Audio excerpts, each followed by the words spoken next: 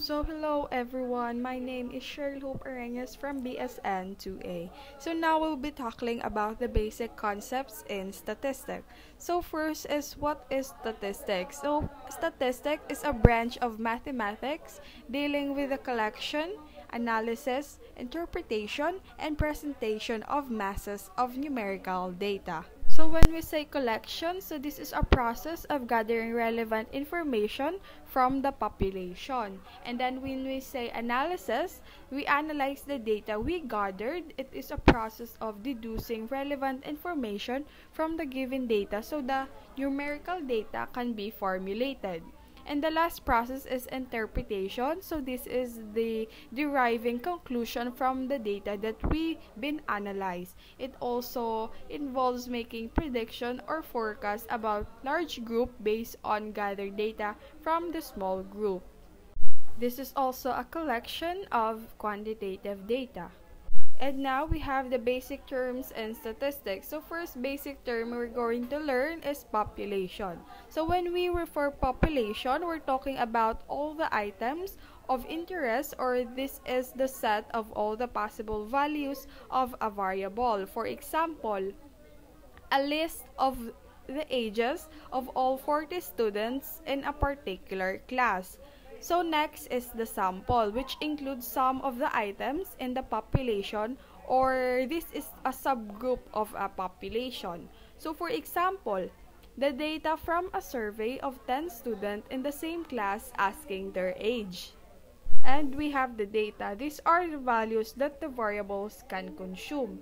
And next, we have the variable. So this is the characteristics that is observable or measurable in every unit of universe. And then we have the classification of variables. So we have the qualitative variables. So qualitative variable, also called a categorical variable. So it's a variable that isn't numerical. It describes data that fits into categories. So for example, eye colors, what it includes: blue, green, brown, hazel.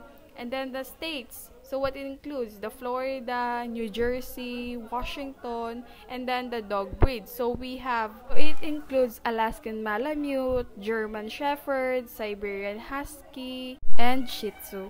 Next, we have the quantitative variables. So quantitative variables are numerical variables, so counts, percent, or numbers. This is also called measurement variable or numerical variable. So for example, high school grade, point average, for example, 4.0, 3.2, 2.1, and then number of pets owned. For example, you have 4, you have 2, you have 1, and how many cousins you have.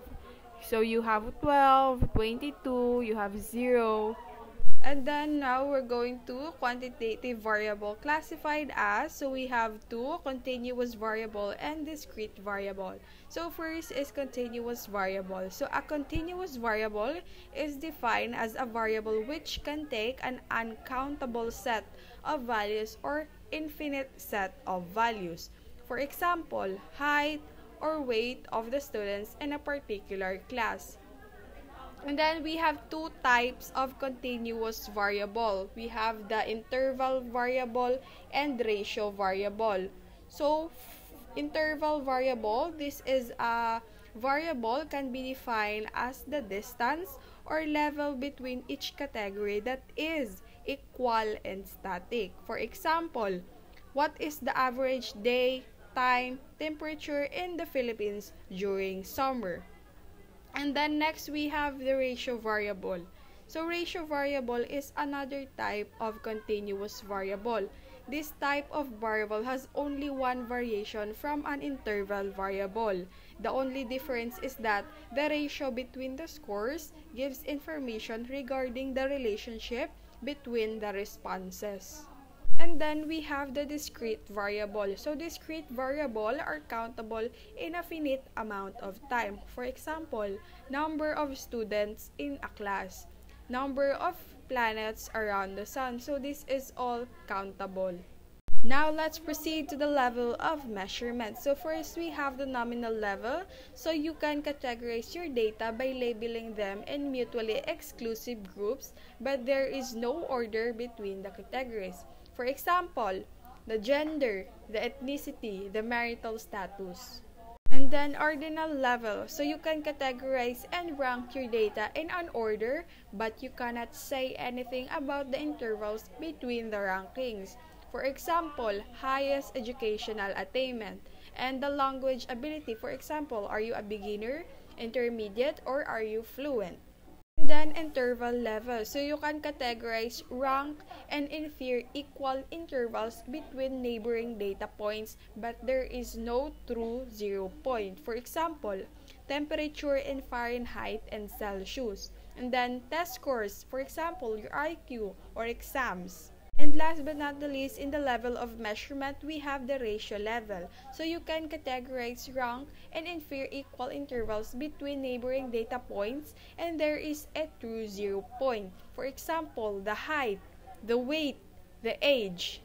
And now let's proceed to the 4 basic method of sampling. So first, we have the simple random sampling. So in a simple random sampling, every member of the population has an equal chance of being selected. So your sample frame should include the whole population. So to conduct this type of sampling, you can use tools like random number generators or other techniques that are based entirely on chance. For example, you want to select simple random sample of 100 employees of company X.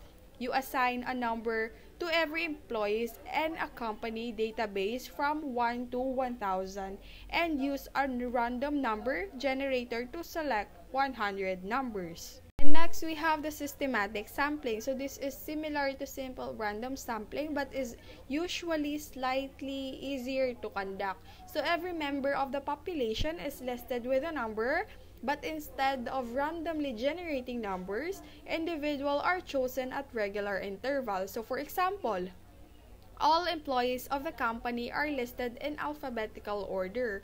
From the first 10 numbers, you randomly select a starting point, number 6. From number 6 onwards, every 10th person on the list is selected. So 6, 16, 26, 36, and so on. And you end up with a sample of 100 people.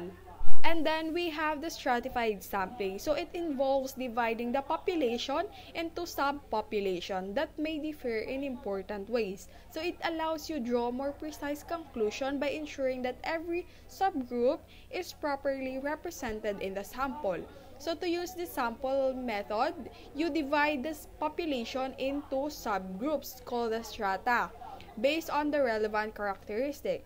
So for example, gender, age range, income bracket, job role. So based on the overall proportions of the population, you calculate how many people should be sampled from each subgroup. Then you use random or systematic sampling to select a sample from each subgroup. So for example, the company has 800 female employees and 200 male employees. You want to ensure that the sample reflects the gender balance of the company. So you sort the population into 2 strata based on gender. Then you use random sampling on each group, selecting 80 women and 20 men, which gives you a representative sample of 100 people. And lastly, we have the cluster sampling. This involves dividing the population into subgroups, but each subgroup should have similar characteristics to the whole sample. Instead of sampling individuals from each subgroup, you randomly select entire subgroups. So if it is practically possible, you might include every individual from each sample cluster. So if the clusters themselves are large, you can also sample individual from within each cluster using one of the technique above. This is called multi-stage sampling.